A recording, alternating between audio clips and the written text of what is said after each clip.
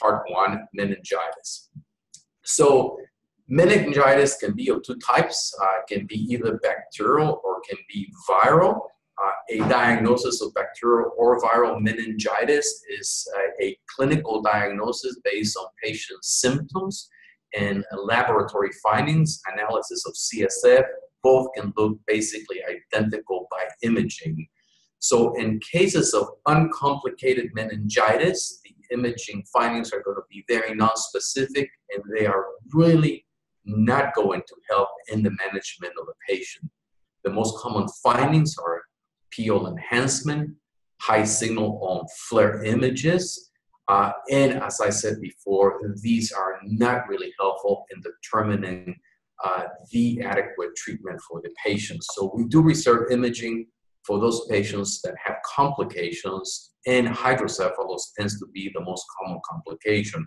Obviously, in very young children, an enlarging head circumference is generally an indication of hydrocephalus. In adults, we are going to need some type of imaging study to exclude that possibility.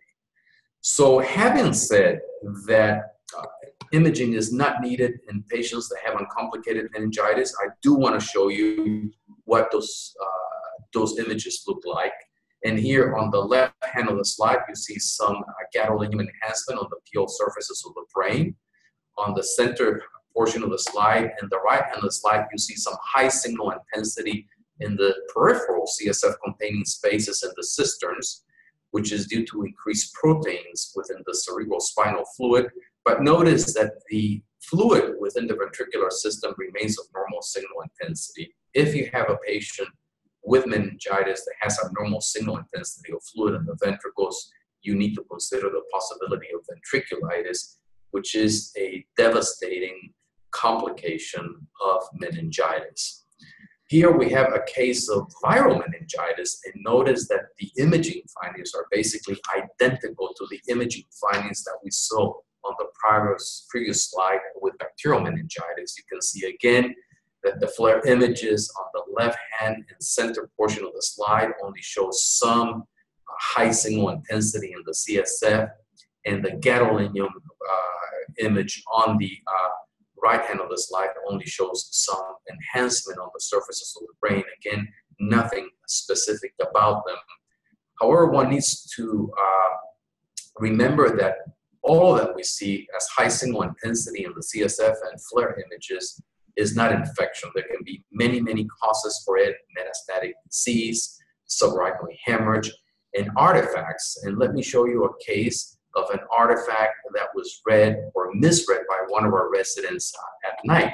So this case happened a few years ago in 2007, and you can read the impression in the report conclusions, which say extensive abnormal increased signal intensity is seen throughout the subarachnoid space, suggestive of meningitis. Now, on the first 3 FLAIR images, you can see the very high signal intensity in the CSF throughout the cortical sulci and the cisterns, but at the same time, notice that the patient has high signal intensity inside the ventricular system, and this would be, as I said, somewhat unlikely on a patient that's not very, very sick. Another key that this is an artifact is the high signal intensity seen within the liquid contained within the vitreous chamber of the eye. This, in the case of meningitis, should never be bright. So these two findings ought to lead you to think that perhaps we're dealing with some kind of artifact. And indeed, this patient, the sequence was not working well, so we brought him back the next day. And on the right hand of the slide, you can see the new image in which the CSF is completely normal in signal intensity. And indeed, the patient did not have meningitis, but because of our report, the patient had already been treated with antibiotics for meningitis. So beware of these artifacts.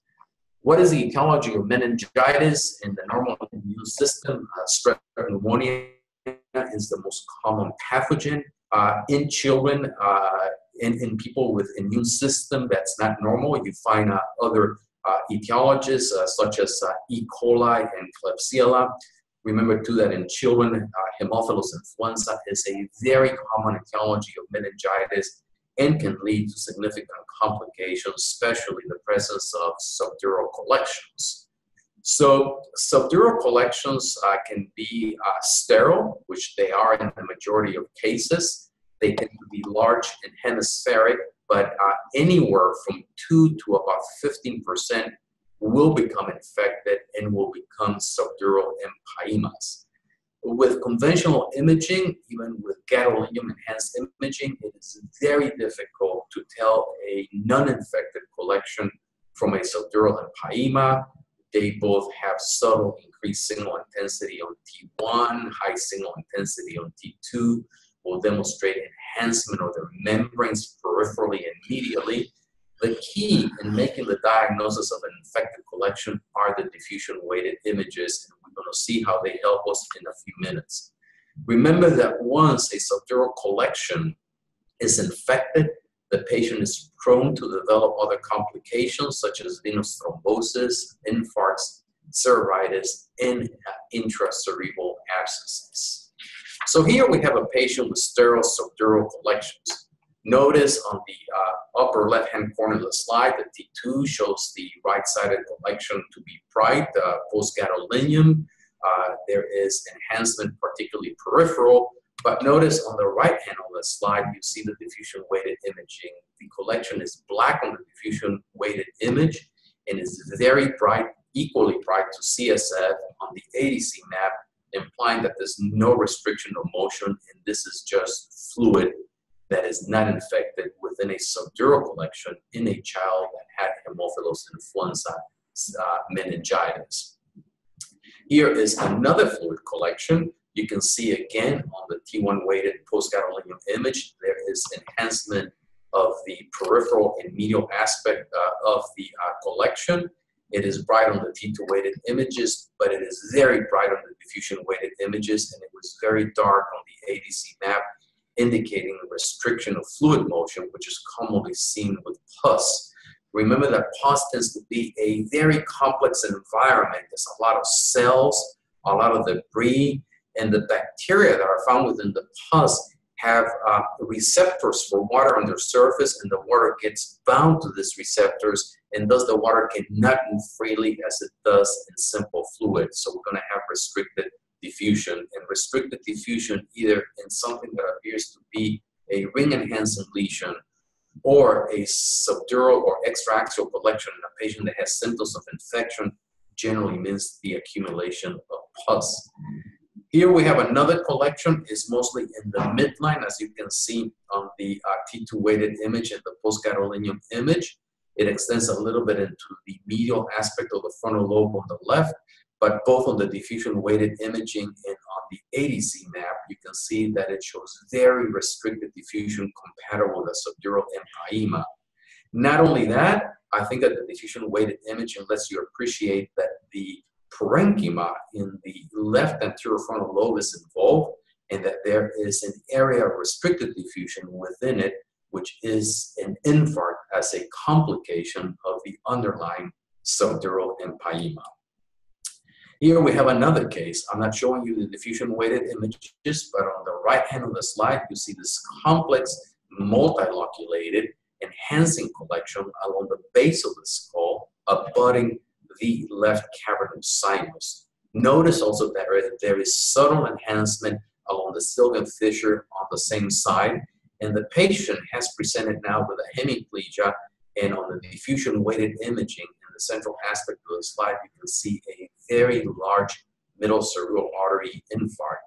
On the left hand of the slide on T2, you can see the swelling of the cortex and the increasing intensity of the cortex, suggesting cytotoxic edema when compared to the opposite side.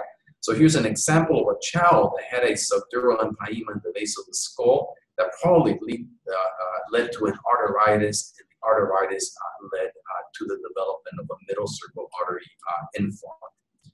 Now let's switch and talk about intracerebral infections associated with meningitis, and those are abscesses, which are more common in young males. Their mortality is very high, up to 20% despite treatment. Nearly all of them are pyogenic, and most of them are located in the frontal temporal regions of the brain. and you can see that they may arise from a hematogenous extension, or they may arise as complication from parameningeal foci, such as sinusitis and mastoiditis. Now, the imaging findings of a cerebral infection will change according to the stage of that cerebral infection. In the first week, the imaging findings are going to be nonspecific, just an area of cerebritis, high T2 signal intensity, edema. There may be some patchy enhancement. In the second week, we're going to have an incomplete rim of enhancement. And in the third week, we're going to have a mature abscess, which is now a collection that has formed a complete rim of enhancement around it. The clues that this ring enhancing lesion is an abscess are the following. The rim is dark on T2. It is thicker where it abuts the gray matter because the gray matter has increased cerebral blood flow and blood volume. The central aspect of that abscess is going to be bright on diffusion weighted images and show restricted diffusion. And if you do spectroscopy, proton spectroscopy, you're going to find the presence of many amino acids which are related to metabolism, byproducts of the metabolism of the bacteria. So we almost never have the opportunity to see an abscess forming, but this is a patient that had bilateral frontal abscess. This is a complication of endoscopic sinonasal surgery. And you can see on the right hand of the slide, the cerebritis with a high T2 signal intensity along the medial inferior aspect of the frontal lobes with no enhancement. And then 3 weeks later, you have this beautifully well-formed abscesses in those locations. You have this rim of enhancement. You have this peripheral rim that's dark on the T2, as you can see on the top right image on the slide. And then on the bottom right image of the slide, you should be able to see the ADC map from the diffusion weighted imaging showing you significantly restricted diffusion in the central aspect of these abscesses. And here is another abscess. You can again see starting from the right hand, the T2 weighted image, from the left hand of the slide, the T2 weighted image with the very low signal intensity along the rim of the abscess. You can see the very smooth rim of enhancement. Notice that abscesses generally have no nodularity in the inner aspect of the rim that enhances. You can see the very high signal intensity of diffusion, very black or restricted on the ADC. The perfusion map shows very little perfusion, as it is expected in these abscesses, and the intraoperative view shows the corticectomy with a cavity inside of the brain containing pus. Now, diffusion weighted imaging is also very helpful in those patients that have been operated. Notice on the top row of the slide, the preoperative imaging showing you the abscess with the typical findings that we have described.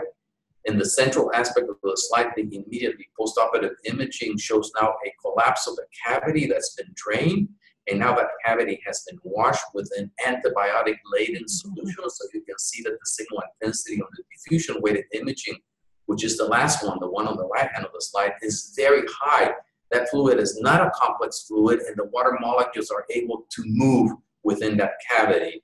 But 1 week postoperative, this patient started developing signs of infection again, and you can see that on the ADC map on the bottom right hand of the slide, the central cavity of that residual abscess is starting to show some restricted diffusion again, meaning that it is reaccumulating pus, and this patient went to the OR and pus was demonstrated in this residual or recurrent abscess.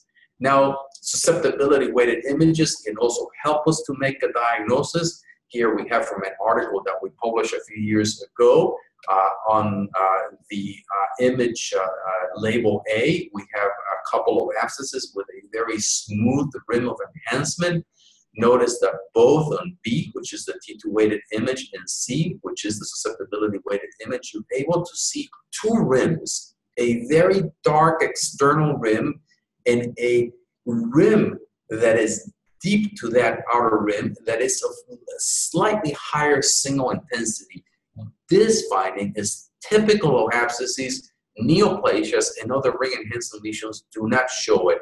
And we believe that these findings are due to different hydration of the collagen that is forming along the capsule of the abscess.